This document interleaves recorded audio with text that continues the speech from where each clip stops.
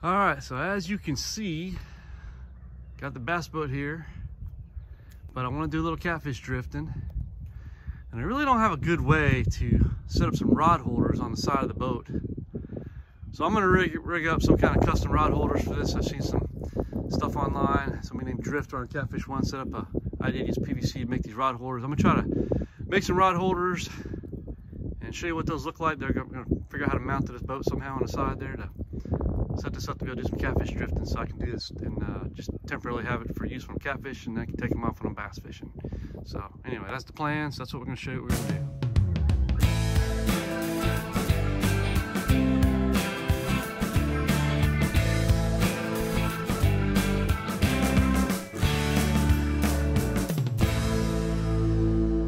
So here's what I'm gonna do. I've seen these guys do it. Everybody else has used 4-inch PVC, but I had this 6-inch Schedule 40 PVC pipe that I bought for something else a year ago, and then I don't know what happened. My wife didn't finish the project, or didn't want to, I don't know what, anyway, it's a wife thing. But anyway, so I decided I'm gonna repurpose this and make these rod holders out of that. So basically the idea is, out of this round pipe, I'm gonna cut this into about 4-inch wide sections here, okay? And then if you kind of think about it, what's gonna happen, I'm gonna cut out the pipe here so it's kind of left with a big C, right? We're gonna put a hole right down here, and then we're gonna cut out like a U out of the top of that C where it ends, so the rod can fit right in that spot. And then this is gonna mount to a board. I'm gonna put a screw through here to mount to the board that's gonna mount to. That's kind of the concept here. So I'm gonna go ahead and cut like 6 of these puppies and go from there. Okay, I set up a stop here for 4 inches roughly. Doesn't have to be exactly 4 inches, just kind of roughly is what I'm doing anyway. It could be smaller maybe, but I'm gonna rely on the thickness of the PVC here. I'm gonna use my compound sliding miter saw to cut this. You can use a hacksaw, whatever you got. And this is not gonna cut all the way through, so I'm gonna have to kind of cut, rotate, cut, get these things cut. So that's what I'm gonna do. So that's what we got going on.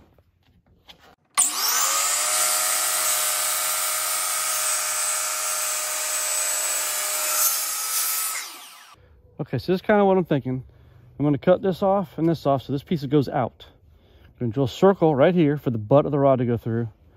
This spot's gonna come up to here, but it's gonna cut straight across, but instead of just being a circle here, it's gonna come down like a U shape for the rod to sit in there. And this is where the screw will go in. And I actually seen some where they cut a slot right here, so you can rotate it to change your rod angle. So I might do that too. This is pretty thick since it's a 6-inch piece, but that ought to be able to hold the rod just like that while we're out there. So that's the game plan.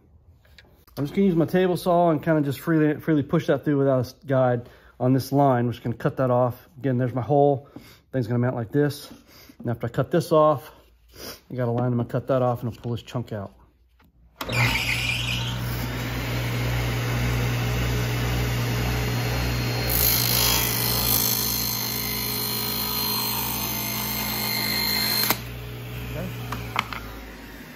So there you go. I'm just gonna clean this up on sand when I'm done, but now I'm gonna drill a hole.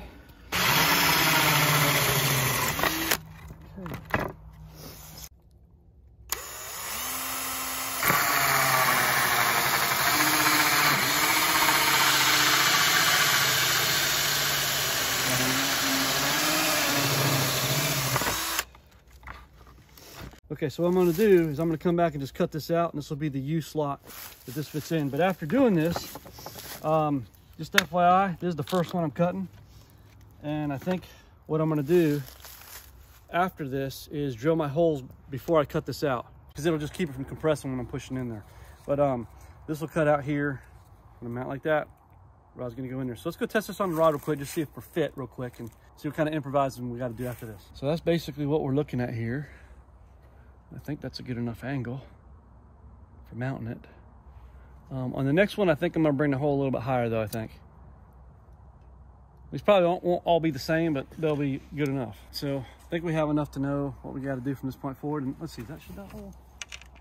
Yeah, that hole's good size. Okay, so here's the finished product. Probably do one more thing to it, but basically what I did is I took a 2x4 and just mounted it with clamps right on inside the bass tracker here. Kind of see what I'm doing there.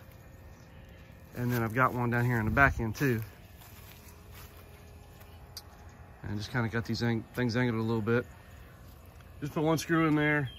I know these things might twist on me. The one thing I saw somebody else do that basically helped with the pole twist in here, because you can see the pole's turning over here, right? is it took some foam or rubber gasket or something and just kind of outlined this with it, so when the handle sits in there, it'll keep it from slipping so much. So as far as spinning on you, so probably do that, but I'm gonna give these a try today and see how well they work, see how well they hold up against some catfish. So that's the plan. The 4-inch clamps seem to work the best here if you want this removable, but I just want to pop this on and off because I don't always catfish. So that's the game plan. That's what they look like.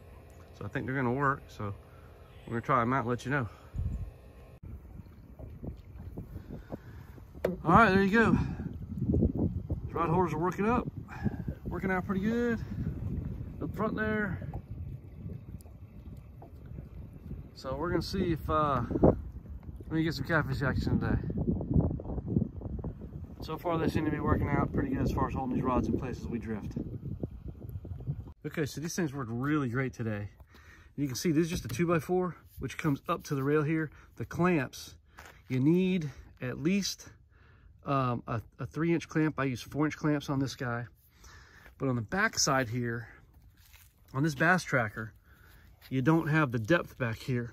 You can kind of look over there, the difference in the depth along that edge right there versus the front edge. You can see it's a lot bigger. So the 2x4 fits good up front here. But in order to get the clamps on, where they clamp onto this piece of the rail right here, you're gonna need to cut a notch out of the wood. And I did that in the front and in the back on this guy. And that held this wood really solid in there because you get the clamps low enough in here. Held it really good and solid. Of course, this is sitting backwards, by the way. It's supposed to sit like this, but this is how I fished with it this morning. 2 clamps come off, this thing can be taken off. And I was even thinking for the bass tracker now, that if I change the position of this hole, or we did a slot and made it, you know, tighten it down or something, like if I want to do something like that, that if I change the hole, I could tilt this forward and then I can have the rods coming out horizontal for a crappie fishing too. Something I thought about. Just wanted to show you how we notch that out to get that to fit better in the bass tracker. These are the rod holders I put together last week.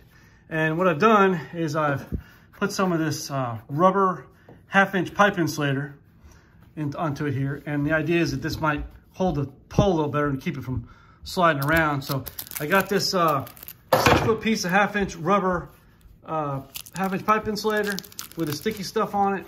And basically, you could have got some polyethylene for like $1 or something. It's like 5 and change for the rubber. I thought it might hold up better. So I'm just cutting it into strips like this and mounting it on these V's here and see how that works. All right, so that rubber pipe insulation I put on there is helping. The rods aren't rolling over. So you kind of see that looks pretty good there. So anyway, just want to show you that update. That seems to do that trick.